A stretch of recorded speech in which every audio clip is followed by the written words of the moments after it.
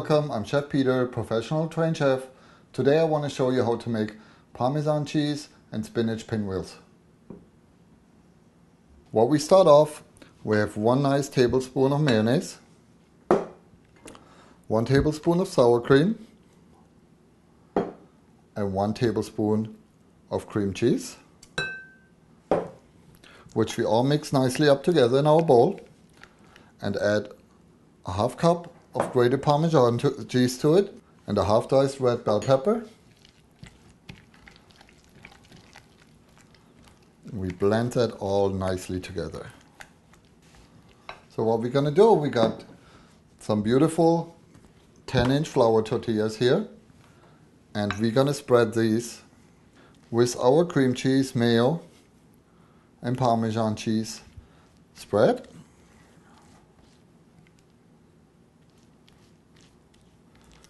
And then we take our fresh spinach and just put it on top of it. Try to spread it out about halfway over your flour tortilla. And then we add some sliced black olives for color. And we're gonna take the edges, the sides of it, and fold them over and roll it all really nicely like a burrito.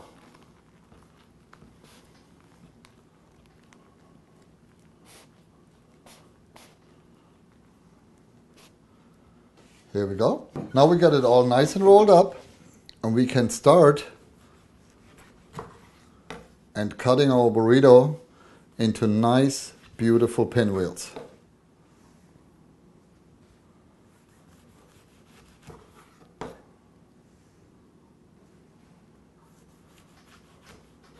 And here we go, our beautiful spinach and Parmesan cheese pinwheels.